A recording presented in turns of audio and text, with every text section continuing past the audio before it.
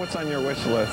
Richard, on my wish list, a blue box, a white ribbon from Tiffany and Company. Good morning, Richard, Susan. Welcome to Breakfast at Tiffany. Oh! Hi, Michael. Good morning. When you think of Tiffany's, you think of romance. And this is so great that we're here today to talk about gifts and jewelry and things that are perfect for Valentine's Day. The perfect gift, the blue box with the white ribbon. And it's been a symbol of Tiffany since our beginning in 1837. For me?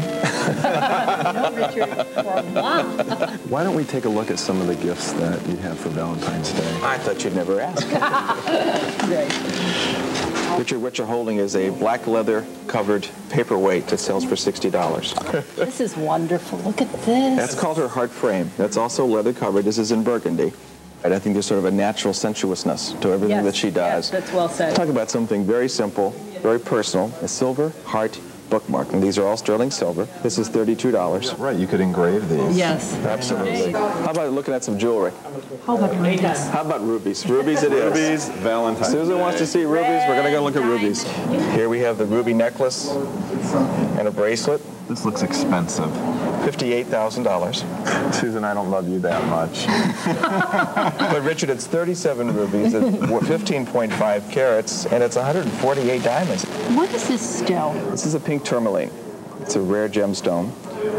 It's a beautiful example of a pink tourmaline set with diamonds on either side. Can you tell us about pave? Pave it's set into this is set into platinum. There's 4 carats of diamonds in this particular pave heart, and it is $8,200. I've been waiting for you to show me that divine ring that is sitting right out. Well, I think, Susan, it's time that you try it on. This is a wonderful and very unusual heart-shaped diamond set in platinum. It's a 3-prong setting. It's a 2-carat stone, and it's $25,000. When you think of Tiffany's, you think of trust. It's a cherished possession, I think, of Tiffany, to have the public trust, and something that we want to make sure that we maintain as we go forward.